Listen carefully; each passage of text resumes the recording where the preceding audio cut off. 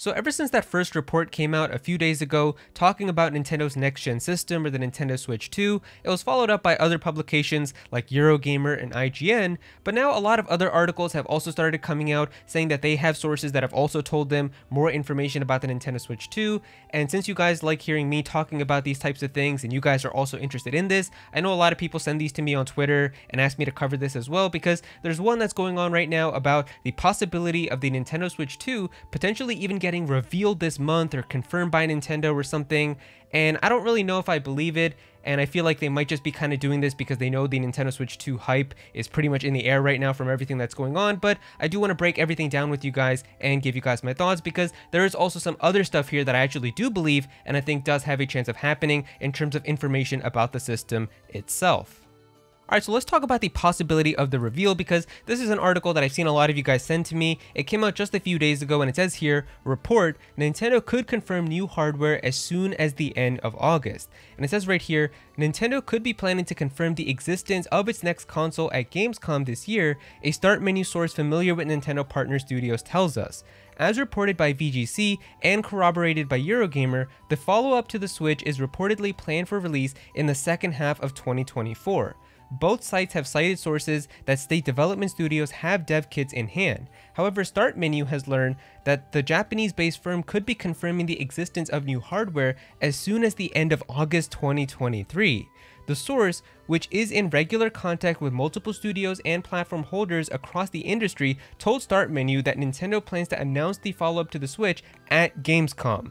The source originally tipped Start Menu off to this at the end of July in 2023, but due to the lack of evidence supporting the claim, however, we didn't feel comfortable reporting on the story. We also felt highly unlikely that the Tokyo company would announce the existence of a console in a European region, considering leadership of the company is mainly centered in Japan and the USA. However, several details of VGC's report are lining up, which Start Menu sources have convinced us that this story might hold some truth to it. The source also told Start Menu that they believe that several studios with close partnerships with Nintendo have received dev kits to begin familiarizing themselves with the new hardware. It is unclear if the claim of at Gamescom means that Nintendo will be holding a Nintendo Direct the week of the show, 22nd to the 27th of August, or if the company will announce a potential Switch 2 at a Gamescom event, such as Jeff Keighley's co-run opening night live event on the 22nd of August. The Switch was announced via a tweet in 2016, only a handful of months before the console's release, and previous to that, the Wii U was first unveiled at E3 2011, back when the company still attended the LA convention. Since then, Nintendo has stepped back from almost all person in live events in favor of pre-recorded Nintendo Directs. Nintendo confirmed its attendance at the show for the first time since 2019, and it says here, however, despite the company's confirmation that it will be at the show, there has been little indication as to what it will be showing, even down to what games Nintendo may demo. It is also worth noting that despite a jam-packed winter slate of releases, including Super Mario RPG and Super Mario Bros. Wonder, the company has not been booking any behind-the-doors appointments with press, bar a single third-party game that the console manufacturer is helping to distribute. To dive into pure analysis and speculation, we are still somewhat skeptical that Nintendo would make a console announcement before the winter season, as confirmation of a new console to cannibalize Switch sales come the holidays. We are also still somewhat hesitant to believe that Nintendo would make such a big announcement at a show that it has not had prioritized for several years now. However, we do believe that it's very likely, even if Nintendo doesn't confirm a new console this month, that the company will be using one of its last remaining international in-person industry events to meet with partners from across the globe to discuss upcoming hardware.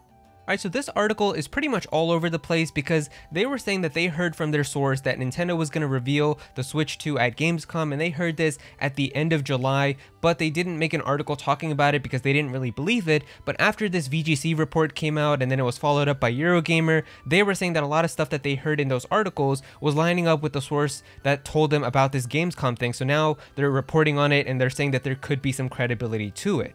And while it is true that Nintendo is attending Gamescom this year for the first time since 2019, I don't really think that this means anything. Like, Nintendo attends conventions all the time and events like this. Like, even earlier this year, they attended PAX, and a lot of people were like, is there going to be a playable demo for Tears of the Kingdom? Are people going to get to play the game?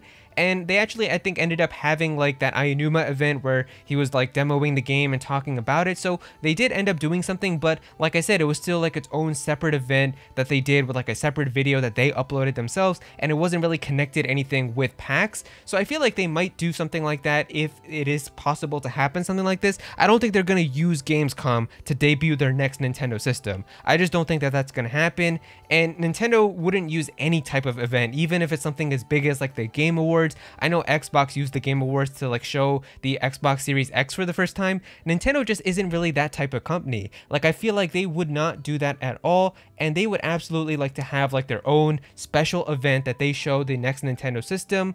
And I feel like even the reveal for it is probably just going to be done all according to Nintendo's own terms.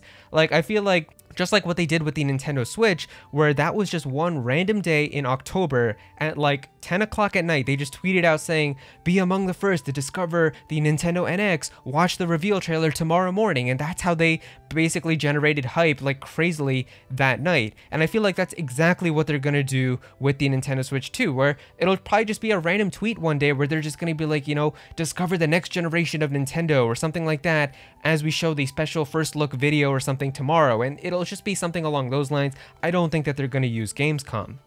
Even the Switch OLED and the Switch Lite trailers were just randomly shadow dropped one day in July, so I feel like it's either going to be something like that where you're just going to wake up to a brand new trailer showing the next Nintendo system, or they're going to try to generate a little bit of hype and announce it prior. But I definitely think it's all going to be according to Nintendo's own stuff and not really using any type of other event.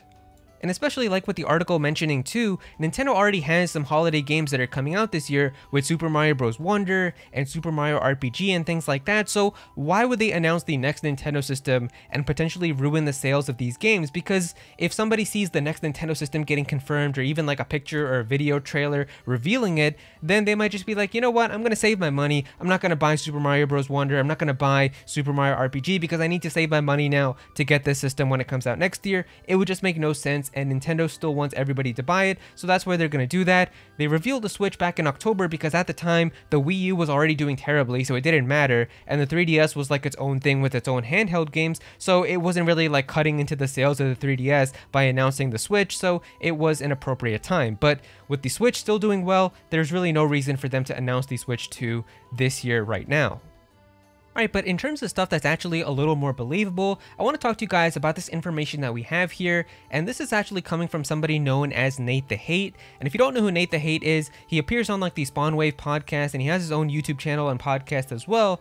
And this guy is actually like a real insider who does give hints and teases about upcoming announcements that do turn out to be true. I don't know exactly how accurate his track record is, but many times the stuff that he does say ends up being true. Like, he teased Fire Emblem Engage talking about like something red and blue, and of course that was referring to like that new protagonist, and that turned out to be completely correct. And just most recently, like right before the last Nintendo Direct that happened, a week before, he was saying like, next week seems like a great time for a Nintendo Direct to happen. And guess what happened? We got a Nintendo Direct the next week. So it definitely seems like this person does have inside sources and is hearing stuff. So I definitely put more faith into what this person says compared to like what these random articles are coming out talking about, like this Gamescom reveal and stuff like that. So in his most recent podcast, he was talking about information about the Nintendo Switch 2, and this article basically compiles all the information here, so I do want to talk about it and go through it with you guys. And it says right here, the Nintendo Switch 2 will come with a significant amount of internal flash memory and an 8-inch LCD screen, according to new rumors circulating online. Speaking during his latest podcast, Nate the Hate, who provided plenty of information regarding video games correctly before official announcements in the past, commented on the new console from Nintendo, revealing some new information. Apparently, the console will be released in late 2024, between September and early October, possibly accompanied by a new 3D Super Mario game. So this is already some crazy information. We're already getting like potential release months even, where Nate the Hate is saying that it might be coming out somewhere in September and early October, which honestly would make perfect sense. Like, that would still be kind of around that late kind of holiday time, but it's also not crucially into the holiday either, like November, like right before Thanksgiving or something that usually a lot of consoles do, like with the Xbox Series X and the PlayStation 5. Honestly, September and October would be even better. You get a jump start, and you get people who will still be asking for it on Christmas and all of that. And even the Switch OLED did come out in early October, on October 8th, so it definitely seems like a possibility. And then he even said here that it's going to be possibly accompanied by a new 3D Super Mario game. This also makes a lot of sense to me. I feel like launching the system with a big new 3D Mario game would be perfect. Everybody would be asking for that game on Christmas and for the holidays. Makes a lot of sense, and especially with Super Mario Bros. Wonder coming out, by September and October next year, Mario Wonder will be a year old, people will have already played it and everything, and by that time, Super Mario Odyssey, which is the last 3D Mario game, will be like 7 years old. So it is definitely time for a new 3D Mario game, and so launching the next Nintendo system alongside one would be the perfect thing to do. It also says here, Nate the Hate also talked about some of the Nintendo Switch 2 specifications, revealing that he has been told that the console will feature an 8-inch LCD screen, which is a big upgrade in terms of the size compared to the 6.2-inch screen of the standard Switch model, and a more moderate one compared to the 7-inch screen of the OLED model. So this is pretty cool as well, because it seems like the Nintendo Switch 2 is actually going to have a bigger screen, which, to be honest with you guys, the OLED screen that I have right now, I'm actually really fine with that. I think that's the perfect size for a Nintendo Switch screen. I think the bezels on that are really nice. I think the colors and everything just looks really nice. So honestly, I wouldn't have even mind if they just basically took the exact same panel and used that for the next Nintendo system as well with the Switch 2, just having better like specs inside of it and all of that. But it seems like Nintendo does want to have a bigger screen too. So we are going to be seeing a bigger 8-inch screen. So if you're going from like the original Nintendo Switch to this, you're definitely going to notice a big upgrade. OLED users might not really notice it that much, but it's still going to be pretty nice. And I guess Nintendo wants to do this so that it's easy for people to tell like who has a Switch 2 and who doesn't have one. So it doesn't really surprise me. But here's where it gets interesting, where it says here, speaking about flash memory, the insider heard some chatter about a fairly significant amount of internal storage space with a maximum amount figure of 512 gigabytes, which would be a huge upgrade over both the standard Switch and the OLED model.